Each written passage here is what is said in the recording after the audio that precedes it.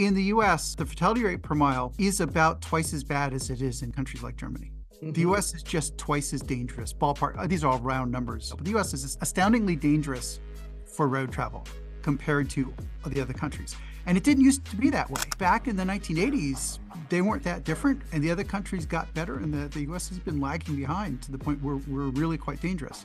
A German car, on average, is way safer than the US car to begin with. And then there's other issues about what kind of road you're on, in which city you live in, because some roads are dangerous. In the US, per kilometer per mile, it's a factor of more than 3 difference in fatality rates depending which state you live in. And there's some zip codes that are, postal codes are even worse.